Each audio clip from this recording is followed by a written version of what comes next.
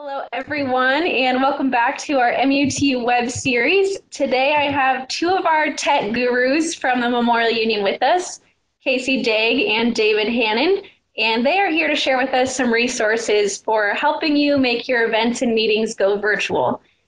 So I'm going to let them introduce themselves and talk about some resources that Iowa State has available to help you. So Casey and David, if you want to take it away and do some brief introductions and start chatting about Iowa State resources. Sure, I'll jump in first. As Ashley said, my name is Casey Dagg. I'm our technology manager here, so I oversee our audio-visual kind of team and then help out with the tech on the IT side too.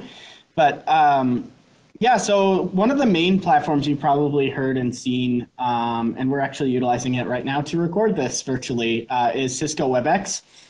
Cisco WebEx is like a web conferencing software that allows you to host virtual video meetings with remote participants. So it's kind of been really key, especially for our team as we host meetings and events. So there's several other web conferencing platforms that you've probably already used too, like Zoom. Microsoft Teams has a web meeting functionality as well, and there's also Google Meet. But all of those are available to you if you're a member of the Iowa State community, but kind of the most common ones that we're using right now are WebEx and Zoom, and we can dig into a little more details on those later. But yeah, those are the two main ones that we're using. Just to get my introduction out of the way, I'm David Hannon. I'm the system support specialist for the MU. I mostly focus on the IT side of things relevant to software and hardware and supporting the MU and all its different packages of software that we use. But also I'm fairly experienced in the realm of live streaming and doing online-based events. I have pretty good knowledge on setting up events, planning them for a larger audiences and things of that nature, where you need to get a message out to a lot of people in a quality and not so questionable audio format. You know, it's kind of people's mics aren't working and everything like that. That can happen when you're using a tool you're not used to. So if anything, for what I can bring for resources is knowledge and expertise and just a good eye for or critiquing what you can bring for virtualizing events, or just something that you just want to show off online. That people use for live streaming, of course, YouTube, Facebook, Twitch.tv is a very popular one. And all those things can be utilized to bring events and bring people together online. But those are for more public-facing things and not for something like a web conference where you want to have it more closed invite. That'd be something like Casey said with Zoom or WebEx. So if you have any questions regarding true live streaming and online events, definitely get in contact with both of us. But we also have hardware, software, and just general knowledge that we can provide to you to get your event on the way. So there's my intro. Awesome. Thank you both. So now that we talked a little bit about the Iowa State resources available, can you tell us a little bit more about MU resources that might be available to help support students or departments or whoever is using our spaces during this time? And Casey, you're in the building, so maybe if you can give us a look at that room, that'd be great. Yeah, so one of the things that we've done that we're utilizing to support some of our internal programs that we're doing here, and you'll actually see kind of maybe a debut a little bit of this evening with our, as part of this MUTU series, we're going to be doing some virtual trivia. So I've kind of set up a little bit of a recording studio here. So inside of one of our small meeting rooms, I have a laptop and I've got a computer set up. I've got cameras. We even have a green screen. I can actually kind of pan around to kind of show you what I've set up here. So you can see I have a remote pan to tilt zoomable camera here. I've got my computer. I've got an audio interface with a microphone. And then if you look over here, we have a green screen that can do all kinds of fun effects and stuff like that. So we definitely have this available for use. We probably would need to like coordinate a way to make sure that we're doing it in a safe manner with social distancing and all of that. But it's certainly something that we can utilize and have available for organizations or departments that may need assistance with recording or live streaming or any of those sort of services. We can do all those here in-house still in the union. So, yeah. Great. David, anything to add on to that about MU resources or support within the building? Well, I think what we first want to provide, like I said earlier, is the knowledge. It's very easy to just go online and say, how do I start live streaming or how do I start doing that? And most people can go online, get the right resources and be prepared. But that might be good for a personal use, but that's probably not best for something that you're doing publicly, or you want to have the level of quality. And that's what we're really here for. We have the equipment, that's all nice, but you may not know how to use it, or you may not know how you want it to look. You may think that you might not have the proper quality settings for the stream. There's a whole bunch of different factors involved that a 15-minute video like this is not going to be able to provide to you. So what the real resource we have is the consultation. So what I would like to provide, and that Casey agrees with me, is we want to be able to have you contact us, whether it either be through a support ticket through our ticketing system through MU support, or just a direct email to either me or Casey, just saying, hey, I want to do something online. How can I do it? And we will provide you the tools to get you there. Whether it's just, this is what you do, follow this tutorial. Hey, show us a little bit what you've started. Maybe we can critique that, tweak that a little bit. But again, the personal hands-on, whether we can't actually be together, we can at least take you from point A to point B, whatever that may look like. So again, the consultation is what we really want to provide to you all. Because again, you can learn it through a YouTube video tutorial and that's fine, but it's not that hands-on approach that we really want to help you out with. So. Yeah, I'll jump in a little bit more here too. One of the things you might realize is that you have some equipment, like if you have a web camera, all that kind of stuff, you may be able to produce some of the things that I kind of talked about doing here in our studio. You might be able to do that at home too with some different software and platforms too. So that's where David and I's expertise can come in handy with just like letting you know whether it's something that you would need to come into the building to do, or if it's something you might be able to just do from your own home too. So there's a lot that you can do. Yeah, and I think that's a good point that we have both of these screens set up here. We have Casey with this nice green screen set up, these nice camera that could move and everything. And I'll tell you right now, at home, I am using a personal camera of mine. You can also use a webcam. I'm just using an audio headset, and I have my computer. Generally speaking, the only thing you really need for a quality live stream is a decent internet connection, a computer that can handle the stream, and your content. What do you want to show to people around the world? The quality of that content can vary based off of how pricey or the quality of the equipment you have. But at the end of the day, if you just want to get a message out there, you want to have a nice event, there's always possibilities with even just very relatively cheap hardware.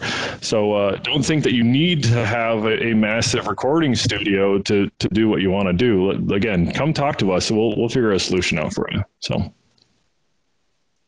Yeah, that is great. And kind of tapping into your expertise and knowledge a little bit more, can you talk about any tips or tricks that you might have for live streaming or for webcasts, or maybe it's just virtual meetings with your team? What are some of your suggestions for people? I would personally heavily recommend learning the quality of the devices you're using. If that means doing a Zoom call with someone and just recording and seeing what you sound like to other people, some people might not speak up and say, hey, your mic's a little quiet, or hey, your video quality is not so great. That can be the difference between a meeting that gets a message across okay and a meeting that doesn't get a message across at all, because the information's all, the quality's all over the place. So definitely being able to take some time and knowing where you are at quality wise, maybe even taking a recording, practicing, trying different settings. But yeah, definitely practice. Other live streaming tips, I would definitely say learn what platform fits you best. Do you like WebEx? Do you like Zoom? Do you want to stream to Facebook? If you want to stream to Facebook, well, what does that look like? Maybe actually go ahead and watch a Facebook live stream to see what that content really looks like on the page, and how to get people to that, like just sharing the link. Is it just sharing the link, or do you want to have it private? All those factors can build up. So learning is really important. Outside of that is, I think probably the biggest thing is learning to talk to a camera. It's actually quite difficult. I don't even look at my camera. This is my camera over here. I'm looking at the screen. Here's Ashley on the screen. So learning to stare at someone, that might not be there because it's just a camera. So it's quite hard to keep eye contact with a camera, I'll tell you what. But those are some of my top tips. So.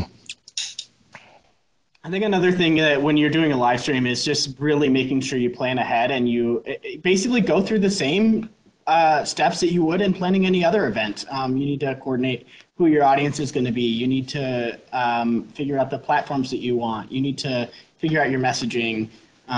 You need to figure out all of the content, like David said, whether it's you speaking live or a combination of you speaking live and pre-recorded content, and just really think through everything thoroughly before you just go ahead and hit that go live button, because it's once you go live, you're live. You can't go back and redo it. You can't undo it. So whatever you say live is actually happening. So you gotta plan it out carefully and make sure that you.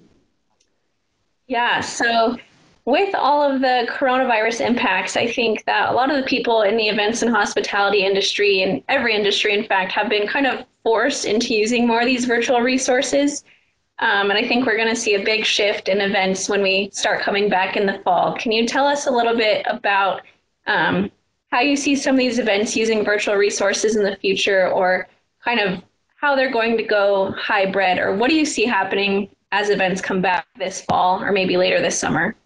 Well, I'm going to jump in a little bit and say that already we started to see a little bit of a trend towards live stream and towards accessibility to these resources from a number of perspectives. So Gen Z people, first of all, already are kind of wired to have this tendency to maybe attend a meeting or an event virtually versus physically being there. And that stems from, in Gen Z, there's especially this concept of FOMO, or fear of missing out. And so one of the things that we've been starting to try to do is to create these live streams of events and stuff like that. And so this has really just kind of accelerated that process and forced it. So I think you're going to see likely, we don't really know what the health restrictions are going to be, but I think there's still going to be fear, and there's still going to be caution in terms of large gatherings and stuff like that. So as that we continue to start to host more events and things like that, there's still going to be kind of a hybrid model, I think, and we'll be completely ready here in the union for to be able to do that with the various tech that we have here. So. To piggyback off what Casey said, I think there's also there's a level of conjecture, but that I can provide. But I think there will be a level of expectation that most events will have some level of online component, whether it's either just a post recording of the event or whatever. It might not be live, it might just be after the fact, but we really don't know what it's going to look like after all this ends. We don't know what the expectation will be. We don't know what higher level administrative people will expect from their events. Are they going to say, well, we want to have this hosted, but we must have an online component. And that could even change even into the academic realm. So it's definitely keeping an ear to the ground and saying, okay, well, this is where the expectations are leaning towards. And so having the agility to say, well, we can do both. Doesn't matter. We don't even need to have seats in the audience. You can just be on the stage. As long as we can provide those resources, I think that's important. But yeah, it is interesting where Casey talking about the younger generations and the generations that we're building up here at Iowa State. They already have the expectation that something will be online. So in a lot of cases, they might be remiss if there isn't an online component. So are we meeting that expectation? Here at the MU and again at Iowa State as a whole. So that question needs to kind of constantly be reevaluated all the time. So. Yeah, I think that's great. And I definitely think that we are going to see a big shift towards more virtual and hybrid events coming up later this fall and into the future with events in the hospitality industry. So thank you for joining us today, Casey and David. It has been great to hear some of your tips and tricks and see some of the resources that we have available at the MU. And like they said, we'll be ready to take events and make them into a virtual format or live stream them, do webcasts, whatever you want to do with the union. So we're excited to have events come back, hopefully sooner rather than later. But thanks for joining us today, and we'll look forward to seeing you next week. Thank you.